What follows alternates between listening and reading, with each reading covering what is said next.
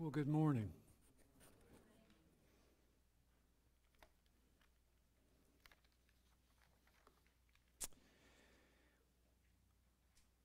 We keep on adding weeks to this series called There is a King. I just want to talk about him.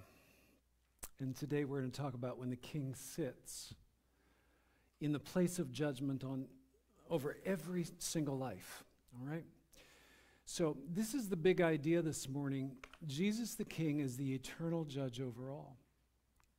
And it is a place that you can absolutely trust him in, because he is the kind of God that has experienced everything that we go through. He knows what tests and trials are. He knows what the frailty in the human body is all about. And so he has great mercy and great grace on us. But there is this window of time that he gives us in life that really are the testing grounds to get and prepare for the judgment.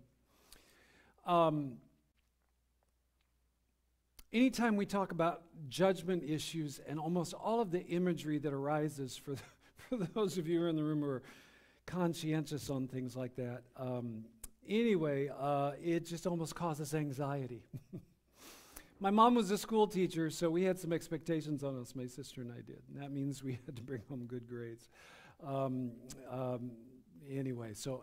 dad was on the school board, so that didn't help either. So you had to bring home good grades, and I don't know if I exactly liked good grades, because that kind of made you a target as well. So you have to get good grades to be seen at home, but in class it's kind of like you cover over, and hopefully, because I did well. But I tell you what, those tests every single time, they would cause some anxiety a lot of times. Did my best to prepare, but. So every single one of us are going to stand before God, and we will all give an account. And I want to talk to you about two specific judgments that will be at the end of times. And the first one we're going to talk about actually is the last one that's mentioned. It's in the book of Revelation chapter 20. And we'll look at that one first, and then we're going to back up a little bit, because there's also a judgment that takes place where all of those who have faith in Christ will stand. And we will stand before Jesus, and he will evaluate our lives. So you want to come with me? This is these are the words of Jesus. So let's just get this one in clear. This is some of the words of Jesus, but you will find over and over again as you read through the red letters. If it's in a Bible that has the words of Jesus in red letters, you will find those red letter words over and over again that talk about the time where we will appear and that we will stand before him, and he will make decisions and judgment will take place. But these are his words. Very truly I tell you, whoever hears my word and believes him, he's speaking of his Father who has sent me, has eternal life and will not be judged, but has crossed over from death to life. Now I'm going to pause right there at that first sentence. John is recording these words of Jesus. What he is saying is that they will not be judged in a final judgment against sin, because their sin has already been judged, and it's been judged at the cross. When Jesus went to the cross, he bore the judgment of God, the wrath of God against our sin. All of it was poured out on Jesus. The idea is that he is the substitute for us and stands in our place. And by the way, this is all the grace and mercy of God. Now, we're in days and age when we think that the judgment is going to have everything to do with a balance between good and evil, right and wrong. Are you more good than you are bad? And if that is the case, then you're kind of a shoo-in, and you'll get in, at least if not, front door, pearly gates. Maybe there's a back door somewhere like that. It's amazing the kind of crazy things that you'll hear about with heaven and what's going to be there. People make up all kinds of stuff. But what John records in these words of Jesus, he is saying that eternal life comes as we receive the message that comes from the Savior, Jesus, Son of God, who dies for sin, takes penalty of our sin, and because he dies for sin, that judgment has been settled right there upon the cross. He goes on and says, very truly I tell you, a time is coming and has now come when the dead will hear the voice of the Son of God, and those who hear will live. For as the Father has life in himself, So he has granted the Son also to have life in himself, and he has given him authority to judge because he is the Son of Man. So this one's clear. The Father's given Jesus every right to be the judge over all individuals. Do not be amazed at this, for a time is coming when all who are in their graves will hear his voice and come out. Those who have done what is good will rise to live, and those who have done what is evil will rise to be condemned. By myself I can do nothing. I judge only as I hear, and my judgment is just, for I seek not to please myself, but him who sent me. So Jesus is really clear here. He will stand, he will judge all individuals. Now, we're going to talk about the final judgment. Often it's called the Great White Throne Judgment because Jesus comes and appears. All will be gathered before him, and there he will be, and it's on a white throne. So this Great White Throne Judgment will take place at the end of times. And you will see that there is a parousia, or a snatching away, of all who have faith in God and trust in Jesus as Savior. They understand the finished work of Jesus. They understand the substitutionary death of Jesus upon the cross, and they've believed in him.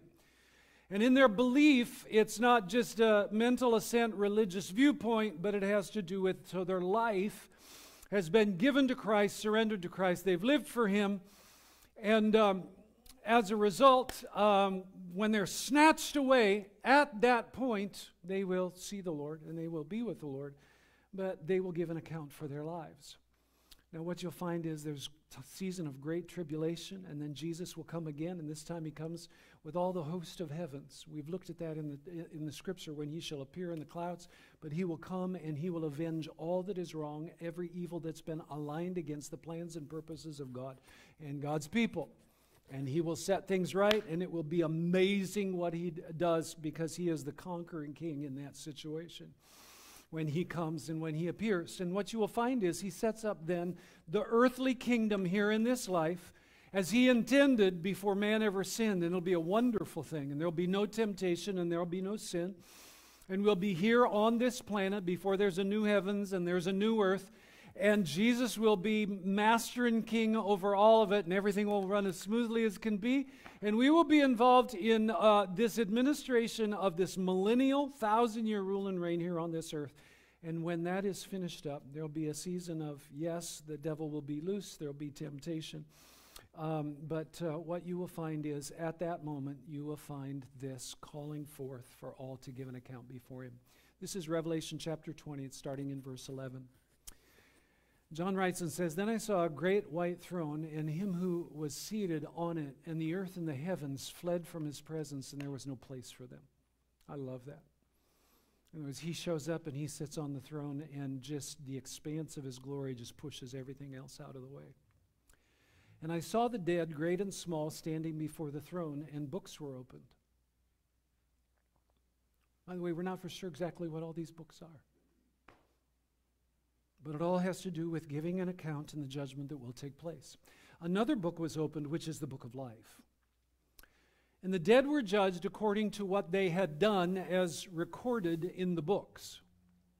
And the sea gave up the dead that were in it, and death and Hades gave up the dead that were in them, and each person was judged according to what they had done.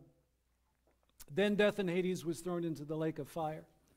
And the lake of fire is the second death, and anyone whose name was not found written in the book of life was thrown into the lake of fire. Now, Warren Wiersbe says the white throne judgment will be nothing like our modern court cases. At the white throne there will be a judge but no jury, a prosecution but no defense, a sentence but no appeal. No one will be able to defend himself or accuse God of unrighteousness in any way. This judgment is a judgment for all who have died and rejected Christ or refused to bend to the authority of Christ. This is for all the sinful and those, wicked. They will appear before God. Everyone who has pushed him away from the mercy that he had for them within his life. There are some things that are just very, very clear. In this final judgment, all will be judged before the King. It will be absolutely comprehensive. Everyone will stand before him. And by the way, when I say everyone, this is talking about all those who are not in Christ. We're going to head to this other judgment for those who are believers when we stand before him. But at this moment, the mercy factor is no longer in play. It has been settled. It is settled in the way that we live our lives, when we live our lives, and what we will do, whether we believe in the full sacrifice of Jesus for our sin. You see, mercy factor is no longer in play because at that point we're not going to negotiate with God. What we've done really basically is we've chosen our way through life. And that's what we will be evaluated and judged upon. Now, the key is the book of life. That is the key document that's used here. In salvation, when it takes place, you will find that there is a moment that happens when we are saved. We have bent, we've submitted to him, we've come to the realization I'm a sinner before God, and I need the forgiveness of God. I need a Savior. And when we come to him and bend to him, and it really has to do with the life of repentance, and when we do that, we invite him to come, and the Bible says that he is faithful, and he comes and washes away all of our sin. It's the most marvelous thing.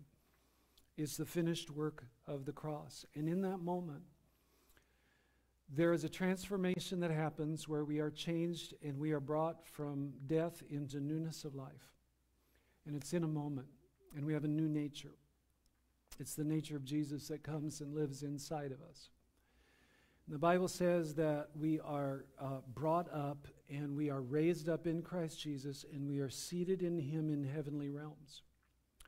And the idea is that we are pure and spotless, completely washed, totally forgiven, and it's all the grace of God. It's not what we do. It's not the good stuff that we would do. We're not earning our way into heaven. This is just the mercy and grace of God. So that none of us can stand here and boast. And we don't compare ourselves to other individuals. It's all just through the goodness of Jesus. Jesus is going to be the hero in heaven. Jesus is going to be the king. It's going to be all about Jesus when we get there. Because we will understand as never before the only way that we have entrance into the place to be in the presence of God. It has all been just opened up through Jesus.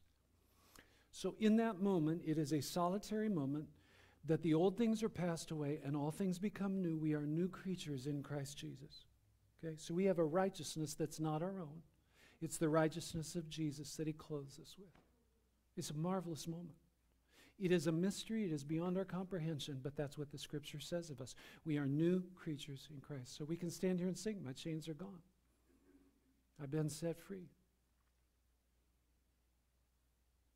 And it's what? It's all the amazing grace of God. That's what that is.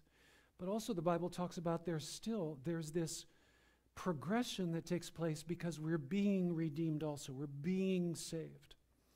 We're being changed. Can you see the graph that I'm making right here? Okay. I'm being forced to watch myself online. It's a painful thing. One thing I love about the second service is we usually don't record, but I understand we're recording there, so welcome to all those who are watching this right now. But I just made a graph, okay? So here's this, okay? In Christ Jesus, seated heavenly realms, but we're also becoming like what we're already declared legally by God, all right?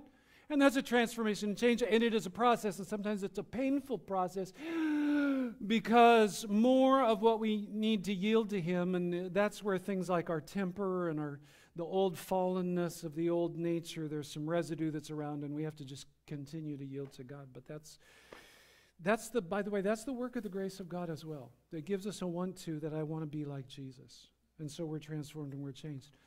But I will tell you in a moment, our names are written in the book of life. And that is God's goodness and grace. I do need us to understand also that this judgment of God, all this judgment that takes place for all individuals will be thorough, but it will also be equitable. Individuals that want to, somehow complain and assault God's character by saying a good God would never do these things or would never, a good God will bring justice. Just a good judge is going to be a judge that will say there's got to be something about following law that matters, the kind of law that is set for to keep the boundaries, where we play nice in life. We want a judge that will bring about equity and justice and what is right. And God will do that. Our problem is we so often underplay the fallenness of humanity. And we think that God has a big white beard and he's old and we'll be able to pull something over on him. We have shaped a God in our own image, and we've shaped entrance into heaven by our efforts, by our goodness. And we just want to think that he's going to completely judge on the curve, but that we're going to be involved in that. I just want to tell you, none of us are going to sit on that throne. It is only Jesus. And that's why I want to talk to you about that. So many people today have false concepts of this judgment, but also of heaven. And next week is the last of this series, but I want to talk to you about the King of Heaven, what it's going to be like there. But there's also a concept of hell that is very real, that Jesus talks about and is very clear. In this great white throne judgment, it speaks that these dead are judged. They've been raised out of death. They stand before God, and God will loose them into the path that they have chosen, and it will be everlasting darkness and perishing apart from God. Now, I want to talk to you about the believer's judgment. This one's real as well. We don't talk about this much in church. It is called the judgment seat of Christ. We're going to find some verses concerning that here. Let's just head to them. There are 3 prime passages, but you'll find others as well. But let's start with this one, Romans chapter 14, verses 10, 11, and 12. You then, why do you judge your brother or sister? Why do you treat them with contempt? For we will all stand before God's judgment seat. It is written, as surely as I live, says the Lord, every knee will bow before me, every tongue will acknowledge God. So then each of us will give an account of ourselves to God. This is written by the Apostle Paul. What he's challenging the church at Rome to do is he's just saying, hey, listen, withhold this idea of that you've got to, bring judgment of everyone. And he really talks about reserve the spot for God, because we'll all stand before him, and we will all give an account. So leave that one up to God. This is from 1 Corinthians chapter 3. For no one can lay any foundation other than the one already laid, which is Jesus Christ. If anyone builds on this foundation using gold, silver, costly stones, wood, hay, or straw, their work will be shown for what it is, because the day will bring it to light. It will be revealed with fire. And fire will test the quality of each person's work. For what has been built, if what has been built survives, the builder will receive a reward. If it is burned up, the builder will suffer loss, but yet will be saved, even though only as one escaping through the flames. So, Paul uses these powerful illustrations to a church that's really confused because they're arguing over which teacher they follow and which of the apostles has had the biggest influence upon their life. Paul comes and says, listen, it's not about me and it's not about others. There's, some plant the seed and some water the seed, but it's God who gives the increase. So I don't need competing values within the church of who's your favorite preacher and who's your favorite teacher of the scriptures. But instead, what we're doing is we are all building on one foundation, and that foundation is the Lord Jesus Christ himself. Let me take you to one other passage. This is in 2 Corinthians, and it's chapter 5, one verse. For we must all appear before and here's where the phrase comes from, the judgment seat of Christ, so that each of us may receive what is due us for the things done while in the body, whether good or bad. Now, this is the judgment that will be for all followers of Jesus, and this one will not be a judgment of whether we get into heaven or not. All right?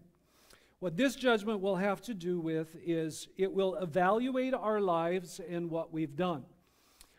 It will evaluate down into even the condition of our heart. And let's just sum it up this way. I think this one's fairly clear. the criteria for this judgment really focuses in on, so what did you build your life upon? What was the foundation? Paul's saying, if we're going to stand before Jesus the judge, was he the foundation of the building blocks of your life? Did you really live your life for Christ? Okay. In addition to that, it has to do with what materials did you use. Did you catch that? So he's talking about fire will come. And what was built with straw, what's built with wood, the kind of materials that are combustible. When this judgment comes, it's the evaluation that takes place. But the stuff that's really the solid stuff, that's gonna last through that testing. So what did you build with? What were the kinds of materials? And then in addition to that, it really talks about the motives of the heart. So why did you build what you built? Did you do that for yourself? And by the way, this is why in many ways, when judgment does take place, because God sees through everything so clearly, He knows why we do what we do. He knows whether it's about a reputation for us and it's about just pride issues, competitive issues, or was this really about the issues of we lived our life just for the honor and the glory of God? And by the way, this is part of the reason in the Sermon on the Mount when Jesus talks about your acts of righteousness, and He talks about giving, and He talks about fasting, and He talks about praying. And those three things that He mentions very clearly, He warns against the behavior of the Pharisees because He says they like to do it, but they like to do it for a show to everybody, to talk about how pious they are, how righteous and holy they are. And then He says this, but when they do this as a display of their righteousness before other people will go, oh, you are so much more spiritual than I am. And that in and of itself is their reward because you got your recognition with individuals. So you feel good about yourself, but when you stand before God, there'll be no reward whatsoever because what you really were about was you were about the kudos that would come in this life and what people would think about you. And there's no pretending before Jesus. And there's no pretending even now before God. So what Jesus says is this. So when you give, you don't blow trumpets so everybody can see what you've done. But what you do, and He talks about not letting your left hand know what your right hand is. The idea is that let it be about something that is much more private in devotion to God. And He talks about our public prayers. There's going to be public prayers that take place, but it's not about how devout people will think we are. What Jesus says is you head into your prayer closet and you pray. If you really believe that prayer matters and that God will hear it, then tuck yourself away where it's only you and God. When it's only you and God, and you know that He hears you, and you talk to Him, and you pray to Him, and the God that hears you while nobody else is watching, He will reward you openly. Okay, and that's the idea behind all of these kinds of things. So what are you going to do with your life? What kind of life are you going to build? Is it going to be about accumulating stuff? Is it about accumulating, I don't know, a reputation? Is it about pretending? I got to tell you a story. I know I got some basketball players in here. Cotton Fitzsimmons, who was a basketball coach way back in the day, NBA coach. So he's coaching a losing team, and they're at the bottom of the division, and they're taking on the Boston Celtics. And this is when Boston Celtics were in a dynasty, and they're just crazy good. And so what he's doing is he's going to go ahead and give them the motivational speech that will hopefully help this pathetic team to somehow compete with the Boston Celtics. So he hits the idea to motivate the players in his pregame speech. Something like this. He says, gentlemen, you need to go out there tonight, and instead of remembering that we're in last place, pretend that we're in first place. Instead of being in a losing streak, which we are, but pretend that you're in a winning streak. Instead of being a regular game, pretend this is a playoff game. With that, the team went all charged up onto the basketball court, and they were just absolutely trounced by the Boston Celtics. Well, Coach Fitzsimmons was upset about the loss, but one of his players came up, slapped him on the back, and says, "It's okay, Coach, cheer up. Just pretend that we won."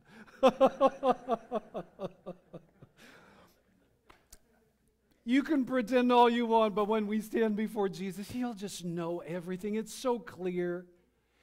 Whether we built our life and the foundation and the life upon Him, but also the kind of materials and what did we build with, and You spent your life with all of this, but did it make any difference? And on the motives even of why did you do that? And that's, by the way, when we stand before God, and there will be some individuals that will come away with just such amazing, and by the way, there are 5 different kinds of crowns that are mentioned in the New Testament. Crowns of victory, anyway, but it talks about everlasting crowns, and but the reward that will take place for what we have done, there's some individuals that's going to blow our minds, because it just didn't seem to be, it wasn't recognized at all and didn't seem to make any difference.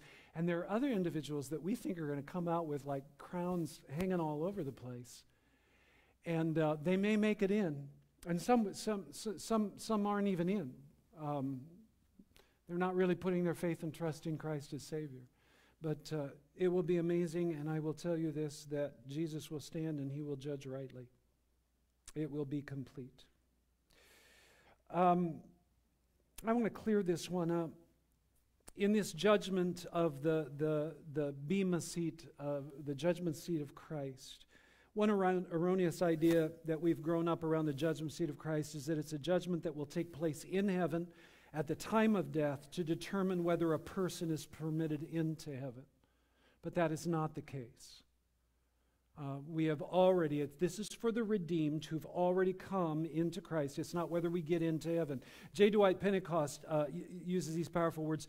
The only judgment to which a believer will ever have been subjected is the judgment on the cross. That's it. He was judged in the person of Christ.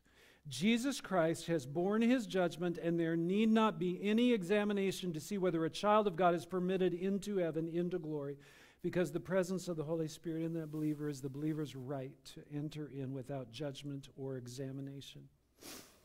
So what will this evaluation, what will this judgment be? It will be according to what we have done, and there will be reward.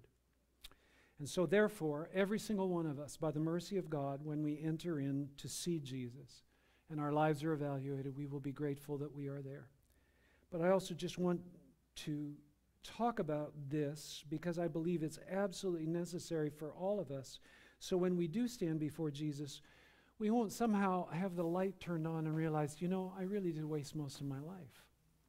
Why did I do that? Why did I live like that? Why kind of that foundation or materials or motives? Why did I do that? Now the conclusion of this judgment is going to be twofold. There will be those that suffer loss of what they thought would be reward. Okay? And it's because things have been done in their own energy, for their own reputation. It really was about them, not for the glory of God. And therefore there's no reward. However, there are other individuals that when they stand before God, there will be great reward because of their faithfulness to God. And so I want to encourage you in this. I want to encourage you to live your life with a real sense of submission and reverent fear in this life. Even when we talk about end-time things, I know religious people that want to argue over timetables and all those kinds of things, and I think there are some things clear on timetables, but I'm just going to tell you this. None of us have control over the times of God. We're just supposed to always be watching and waiting for Him. Okay? Our lives should be just submitted in reverent fear before God. And even when we hear about this final judgment that will take place, there should be a real deep sense inside of us of just, you know what? I need to take life seriously. Like Scotty mentioned, the kind of what he's entrusted into my life, I just need to use it for his honor and glory. There's also needs to be a sense of a diligent obedience to the mission of Christ. What we spend, finances, time, all of the resources that God blesses us with, there does need to somehow be something involved with something that's eternal.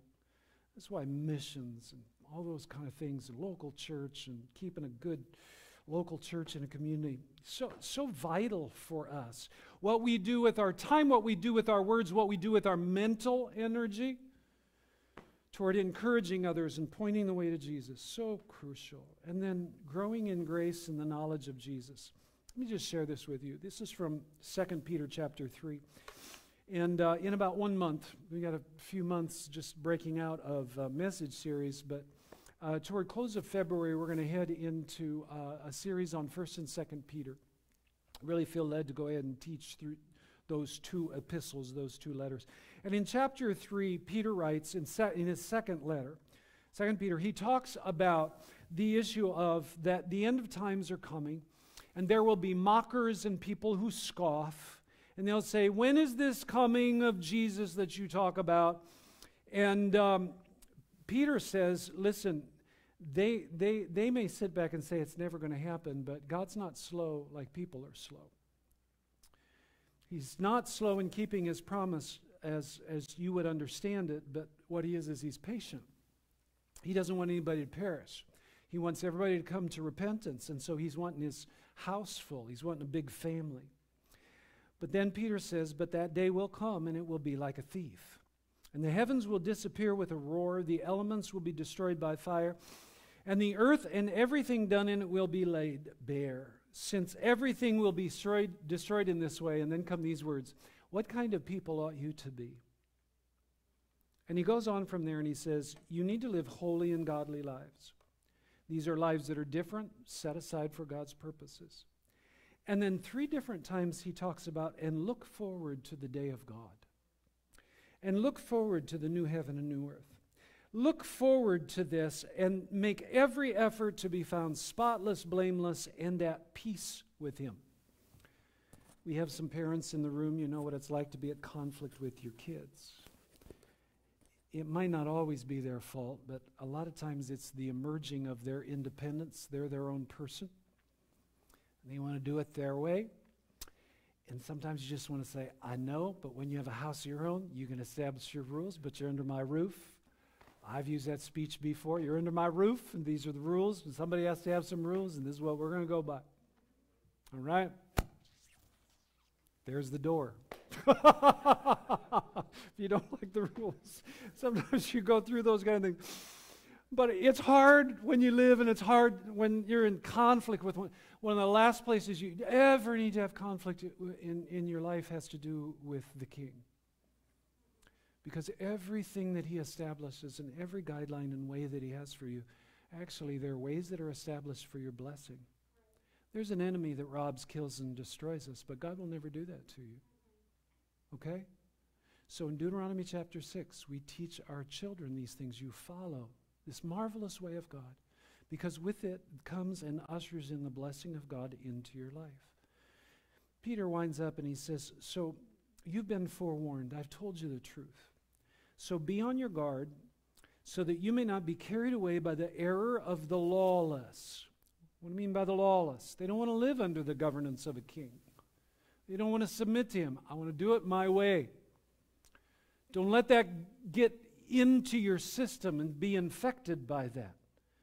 And he goes on and says, and fall from your secure position, but grow in the grace and the knowledge of our Lord and Savior Jesus Christ. Life should be all about just the farther we get along in life, it's amazing. Our bodies grow more frail. And as our bodies grow more frail, but there's opportunity for our spirits to just get strong and strong and strong as can be.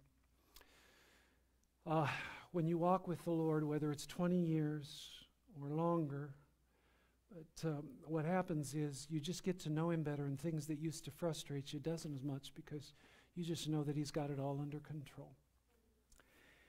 And we grow in the grace, his grace, and we grow in the knowledge of who he is. And there's going to be a transition and change that will take place for all of our lives with when this frame is finished. In that moment, the body will the spirit will separate from the body, and we will be with the Lord. So I want you to follow after Jesus, and I want you to keep him right in the center and forefront of your life. I'm telling a story, and if there's anybody that's doing music, now's the time to come. I missed that in the first service. It's back in 1952. That's way back in the old days, even before I was born. And Florence Chadwick was a lady swimmer, and she had the goal of swimming from Catalina Island on the off west coast of California back to the mainland to California coast. Well, the day that she had sat, there's the boat that's going to be going along next to her. She's got people there to cheer her on. It is a windy day. It is a cold day. The waves are high, and it's foggy. And she swims and she swims.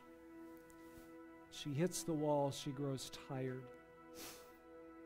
She starts to say, I don't think I can do this, and asked, pull me from the water. But the people in the boat that were shadowing her says, you can do it. You can make it. Stay in there. Hang in there. But she just couldn't. So they pulled her into the boat. When they pulled her into the boat, it was just moments after they did that all of a sudden the fog lifted. And when the fog lifted, she realized that she was just a short distance from the shore. She could see it.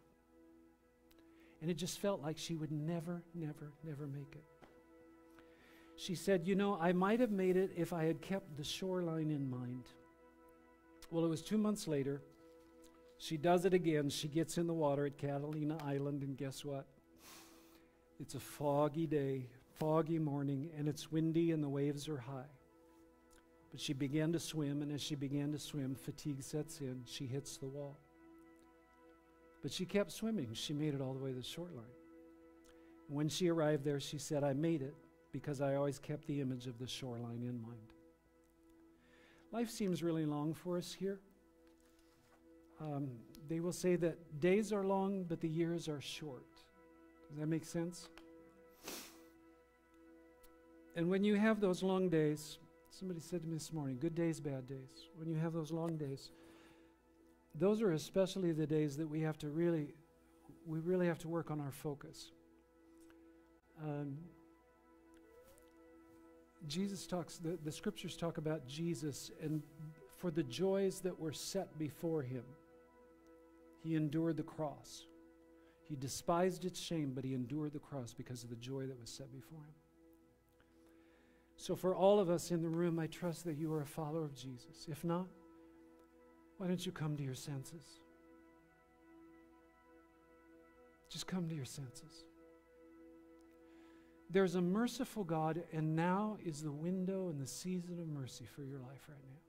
For you just come to him and say, Jesus, I believe that you're the Savior of the world. I need you as my personal Savior. Invite him in. And as you invite him in as King, then you have to follow him as King. But you follow him all the way to, the Bible a lot of times talk about heaven's shore.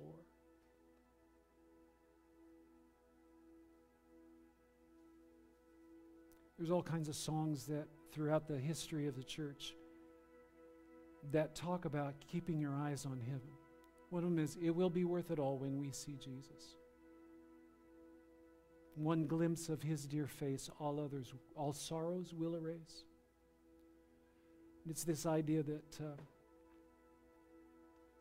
sometimes it's hard, and sometimes it's a fight.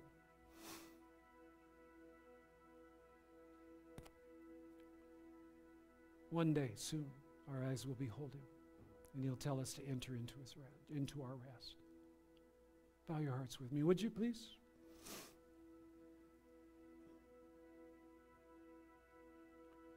I don't know if you have confidence that you're going to face Jesus in his judgment,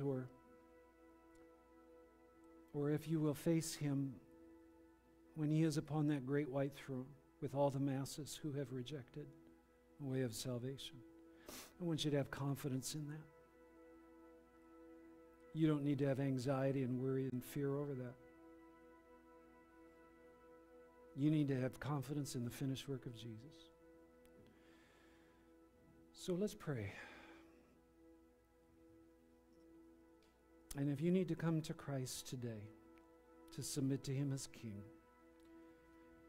just in the depth of your heart, why don't you say, Jesus, I believe you are the King. You came once.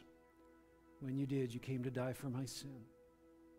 When you come again, I want to be at that appearing where you're going to snatch me away, to give me new resurrection body and the reward from faithfulness to you. I want to live a life like that. So Jesus, forgive me of my sin. Wash it away.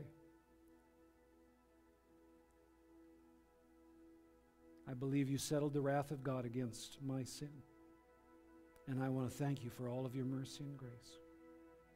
I embrace you now. Lead and guide my life. I believe in you. And I believe that you're able to keep me from falling and will bring me all the way to the place, the home that you'd prepare for me. So I trust you, Jesus, with my life. If you're in the room and you're a believer, let's just yield to him, shall we? Why don't we stand together? I want you to take a moment and just say, oh Lord, help me. We ask of you, O Lord, when we look at your word and what Peter challenged us to and ask that question, what kind of people ought you to be? Lord, we come to you and we ask that you would give us all of that grace, all of that power and strength that you have for us to live lives that reflect the holy nature of Jesus. That there's a sense of godliness inside of us. We can exercise to give strength to our physical bodies, but you tell us to go ahead and head into the kind of training that produces a godliness and a righteousness that is really after the nature of Jesus. You tell us 3 times, God, to look forward to this day and to look forward to the new heaven and the new earth, and to look forward, O Lord, to this time when we will see you. And help us, O Lord, that when we come before you, Lord, that there's this sense of being at peace with you, that our walk is blameless and spotless just because of your great grace. So even as we hear the warnings from your scripture, may we be good and faithful servants and be ready for your appearing. In Jesus' name we pray. Amen. One more time, would you sing this with me? My chains are gone. I've been set free. My God, my Savior, has ransomed me. And like a flood, His mercy reigns. Unending love, amazing grace, amazing grace, how sweet the sound that saved a wretch like me. How once was lost, but now I'm found. 'Twas blind, but now I see. There's a verse that says this: when we've been there 10,000 years, bright shining as the sun, oh, we've no less days to sing God's praise than when we first begun. My chains are gone. My chains are gone. I've been set free. My God, my Savior, has ransomed me. And like a flood, His mercy reigns. Unending joy, amazing grace, unending love, unending love, amazing grace. Hey, it's been great to have you today here at Life Christian Fellowship. Look forward to that day. It's coming soon. And let this week be a week of just looking up, being ready, and just letting Him forge the image of Jesus inside of your life. If you'd like prayer before you go, come on down to the front. We would be glad to go ahead and partner with you in prayer. And in the meantime, go in the grace of God and just have an awesome